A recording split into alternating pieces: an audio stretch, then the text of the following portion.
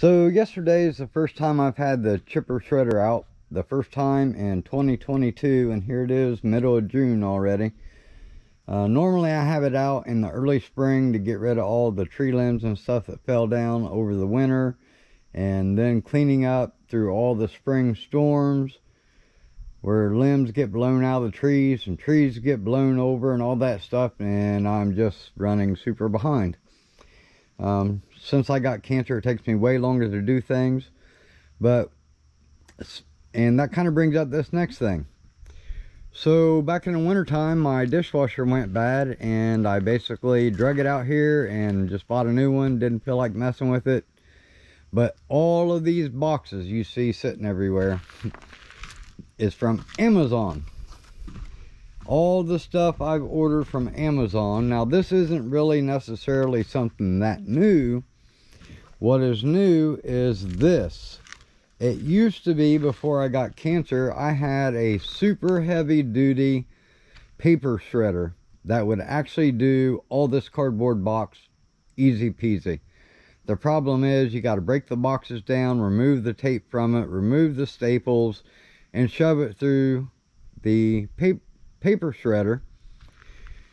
And that's just time consuming, and because it takes me so much longer to do day-to-day tasks, I just couldn't keep up with shredding the boxes. The bad thing about that is Amazon boxes and cardboard boxes in general, plus grass clippings, plus the tree limbs that I shred, all of that is part of my compost, along with the rabbit manure, the chicken manure, and the goat manure. But since I got cancer, I had to get rid of the chickens, the rabbits, and the goats. So I have less material to work with for the compost pile. So that makes these cardboard boxes and the leaves that fall off the trees and that sort of thing a lot more important than it used to be. So I was looking for a faster way to shred these boxes, and one of my YouTube viewers, I'll have to look up the name to find out who, I'll put it in the screen right now, had mentioned that they had asked me on my review of the chipper shredder if it would do like stacks of newspapers, and I was like, I don't really know, but I'd love to know if it worked. And then sometime later they come back and said that it works great. You see where I'm going with this? I have the chipper shredder next to the cardboard boxes, chipper shredder, cardboard boxes, chipper shredder, cardboard boxes. All morning today I've been standing here like, jump into the chipper shredder, and the cardboard boxes have not jumped into the chipper shredder even one time. I don't understand. It should work. I'm like, hey, boxes, jump into the chipper shredder. Nothing. See, that means I'm going to have to intervene and do something to make that happen. So let me show you what I got going on here. I couldn't find my one that was used. I think it's out in a building. But anyways, I had a couple of these I bought. Sarah used to use these all the time. I had never owned one. It's basically just a box cutter. I'd never owned one. But after she used it all the time, and then I used hers a couple times, I went out and bought like 3 or 4 of them. And 3 of them were still brand new in the package. The other one's around here somewhere.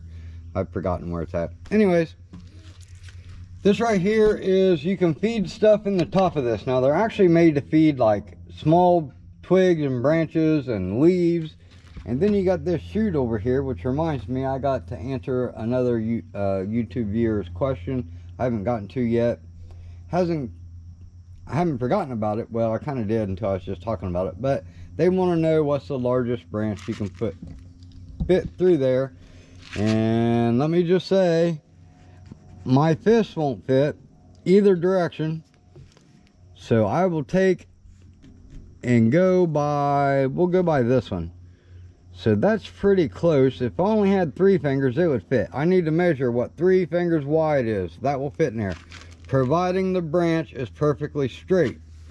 That's kind of where they get you at, because you see that tube right there? That tube is probably 18 inches. Now that says up to 3 inches in diameter. I would agree with that, providing that the limb does not have a curve for 18 inches. Because if you're right at that limit, and if it curves even 1 degree in 18 inches, you're going to be too big. So that's kind of, I guess I just answered it based on what's on that. And I would agree, I had gotten 3-inch limbs to go in there, but they were really straight limbs. And they go in pretty easy. I don't think that you would get like 3 1/4 inch or even 3 1/8 of an inch if it's got even a little bit of a curve in it. All right, so back to this. So if we look at this, what we've got is I have to figure out a way.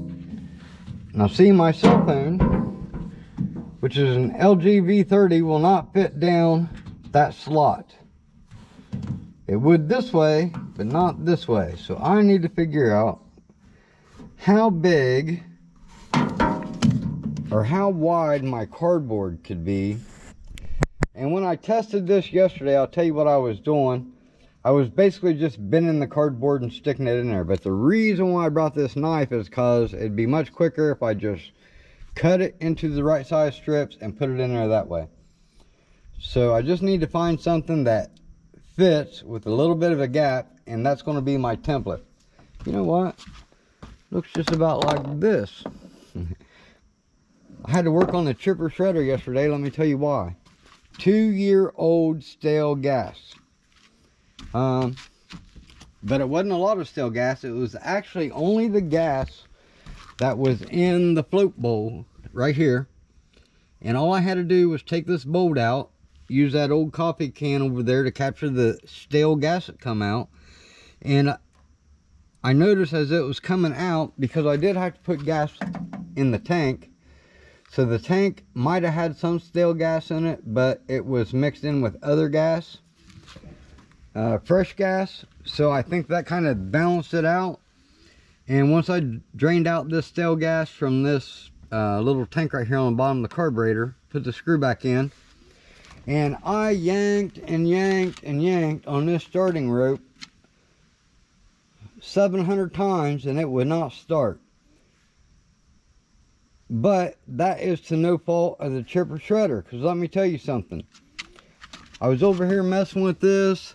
I tried it to start it in the start position, which is where you're supposed to be, with the fuel on, and then this set up, you know, off idle, which is your throttle. I yanked and yanked and yanked and yanked. Then I come over here and said, well, maybe it's something else. So I put it on run. I flipped this to off. I flipped it to on. I changed the throttle. I pulled and pulled and pulled and pulled. Would not start. I'm like, what the heck is wrong with this? So I take the spark plug out, and the spark plug was fouled. So I took a lighter and dried the spark plug out and put it back in. And I pulled and pulled and pulled and still wouldn't start. So I take the spark plug back out and I dry it out again. And I go get some starting fluid, spray it, loosen up this nut right here and spray starting fluid inside the air filter box. I pull and pull and pull, and things still wouldn't start. And I'm like, this thing always starts on the first pull. What the heck is going on? I'm sitting here trying to figure it out. And I'm like reading all these labels like I've forgotten something. What'd I forget? I get over here on the side, and it says, step 1, fill engine oil and stabilizer treated fuel. All right, we did that. 2, clear out back panel and discharge. Well, so what they're talking about is this back panel right here has got 3 bolts on it. So I took those 3 off. I found a mouse nest in there. You can kind of see the red. I had to brush it all out. Mouse nest in there.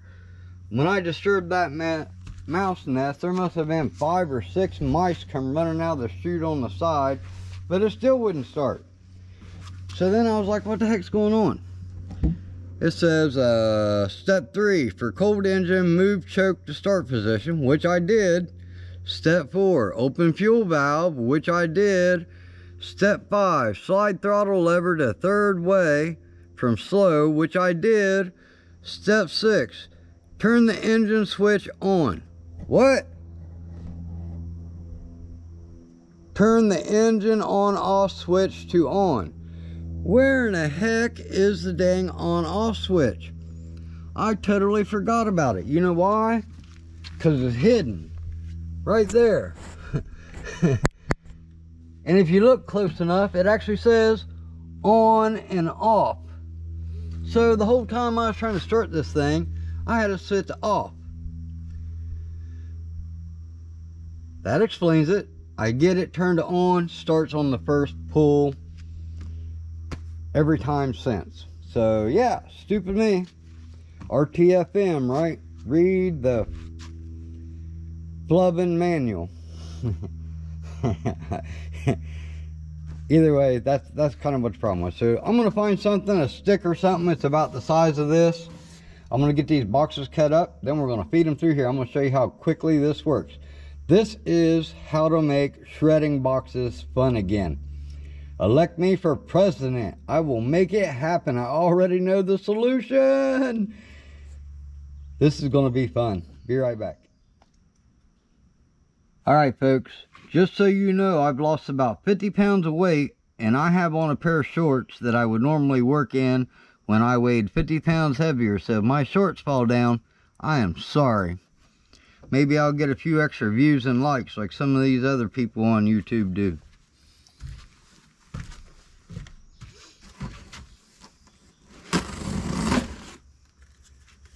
One of the things about shredding boxes for use in a compost pile, though, is you have to remove any tape. So packing tape's got to be tore off. That kind of makes it fun. Not impossible. You just got to remove. Can we see that? Got to remove the tape. I'm going to start a pile just for the tape.